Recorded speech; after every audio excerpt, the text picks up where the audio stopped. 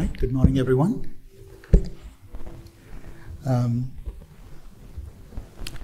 So Dr. Hamburg already did a wonderful job going over the basic biology of PCSK9 inhibitors, so I'm not going to belabor the point.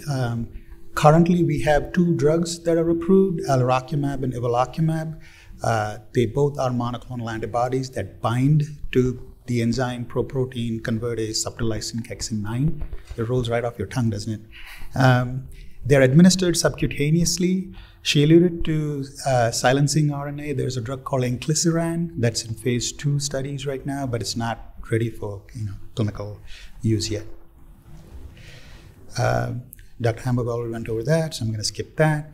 The two drugs currently, there's slight difference in the FDA-approved indications. They're both approved for reduction of cardiovascular events in people with established disease and as an adjunct in people with heterozygous familial hypercholesterolemia.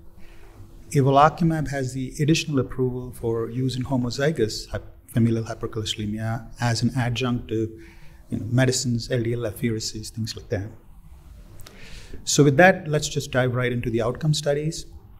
There are two large randomized controlled trials in this space. The first one out of the gate was Fourier, which tested evolocumab.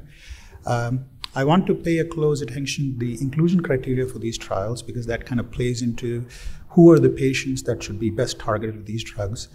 So Fourier included patients between ages 40 to 85 with clinically evident atherosclerotic disease, previous myocardial infarction, stroke, symptomatic PAD, and other high-risk clinical factors, which is basically diabetes, recurrent ACS, polyvascular disease, previous history of difficult to control lipids, things like that. And they had to have a fasting LDL greater than 70 or a non-HDL greater than 100 on a background of moderate to high intensity statin therapy. This is the study design. Just to point a couple of major features, very large, 27,000 high-risk patients were enrolled in this study.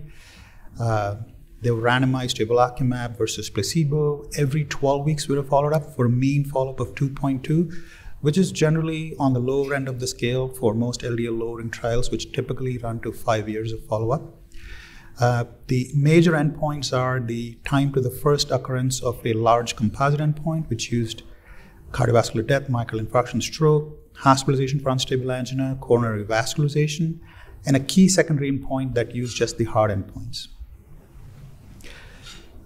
The mean age of the patient population was about 60. More than 2/3 were male. Most of the recruitment happened in Europe, so it's a large Caucasian population. They're otherwise pretty well matched in terms of their baseline characteristics. As you can see here, they started with a median LDL of 92. Evolocumab, consistent with prior studies, had a marked and consistent effect in terms of LDL lowering. So there was a mean reduction of 59%, and that was consistent throughout the duration of the trial. From a clinical endpoint perspective, there was a reduction in the absolute event rate of 2%, which was translated to a 15% relative risk reduction in the primary endpoint, which, as you may recall, included myocardial infarction, stroke, death, unstable angina, and revascularization. And similarly, there was a 2% absolute risk reduction for the secondary endpoint of death, MI, stroke, which translated to about a 20% reduction in the relative risk. If you break this down into the secondary and individual endpoints, I'd like to highlight here that there was no difference in cardiovascular death or death from any cause. Most of the endpoint reduction was driven by a reduction in non-fatal MI, non-fatal stroke, and the need for coronary revascularization. Here is a forest plot of all the subgroup analysis the authors performed. There was no significant interaction by subgroup. The effects were fairly consistent across the board. And if you look at the adverse events, the adverse event rates were fairly evenly matched between the evolocumab group and the placebo group. I want to draw your attention to a couple of things. The significant difference is injection site reactions. They were higher in the evolocumab group. When it comes to very marked LDL lowering, we all worry about diabetes and neurocognitive defects. In this trial, with the caveat that it was short duration follow-up. There was no significant difference in the adjudicated onset of new onset diabetes, and there was no difference in neurocognitive event rates. So to summarize the Fourier trial results, marked consistent LDL lowering, the median LDL achieved was 30. Decrease in CV outcomes on patients already on statins, 15% of primary endpoint, 20% of the secondary endpoint.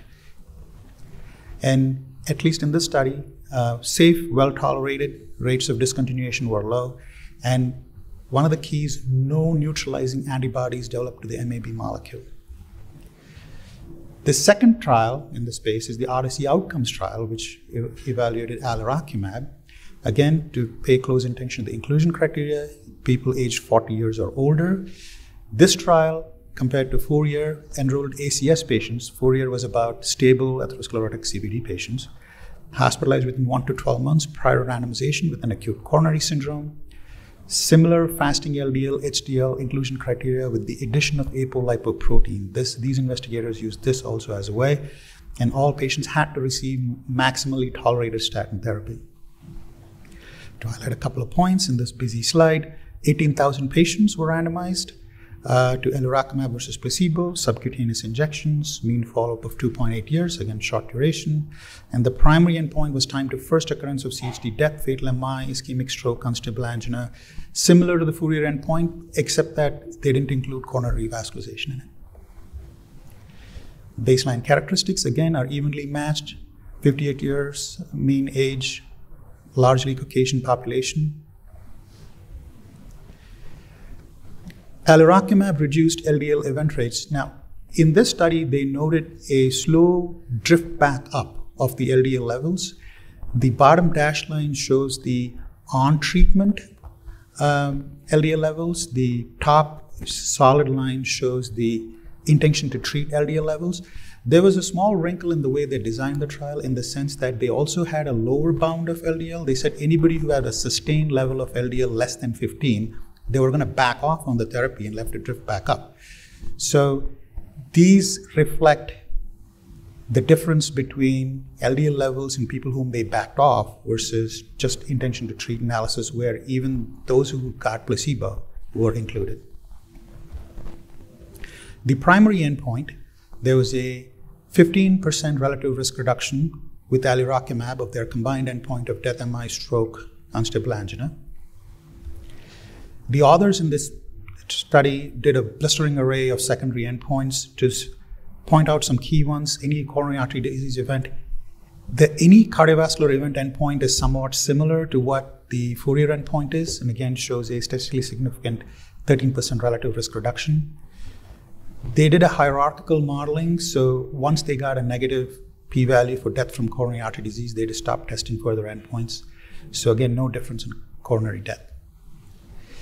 The results were largely significant in both trials. If you look at this subgroup analyses, the absolute benefit of these drugs is higher, the higher your LDL is, which makes sense. The adverse event rate, again, was fairly evenly matched. There was some increase, as with the other trial, in local injection site reactions. Not much difference in neurocognitive, and no difference in diabetes. So again, two things that we are always worried about. And no difference in laboratory adverse events. I want to draw your attention to neutralizing antibodies. There was a 0.5% rate of neutralizing antibodies that developed in this study population. To summarize the Odyssey Outcomes trial results, I put in a range here because it's based on the published literature. It's still not entirely clear if there's a true tachyphylaxis with the drug. What is the significance of the neutralizing antibodies and what is the impact of the trial design? So we can expect somewhere in this range of LDL reduction. CV outcomes were reduced, 15% reduction in primary endpoint, 14% in all-cause death, MI, stroke. Again, drugs were safe, well-tolerated except for the injection site reactions. Rates of discontinuation were low. And as noted, there's a point in 0.5% of the patients there are neutralizing antibodies, and to date we don't have much guidance on what the significance of that is. So a couple of key themes emerged from both these trials. Overall, PCSK9 inhibition for LDL reduction purposes is highly efficacious. It's generally safe, well tolerated. On a background of moderate to high intensity statin therapy, which is key, there are significant reductions in non-fatal CV events, but there's not been a mortality reduction demonstrated to date. To date, there is no discernible lower bound for LDL-C in terms of CV event reduction, purely from that perspective. However, I want to draw some caveats too. So who's the right patient for this sort of a drug? I focused a lot on the inclusion criteria because I want to make the point that these are very highly selective populations. They were very enriched for very high risk of future CVD events. So that's the sort of patient who would most likely gain some benefit. What is the right context? They had to have an elevated LDL-C based on maximally tolerated statin therapy. One of the interesting things about PCSK9 biology is that PCSK9 is upregulated in the presence of statins. So it's possible that you get more benefit when you are on background therapy, and it's unclear if it's not upregulated, whether it would have the same magnitude of benefit. And what's the right cost threshold? Dr. Sita went over this in some detail. And the value proposition needs further clarification as the prices change over time. Thank you.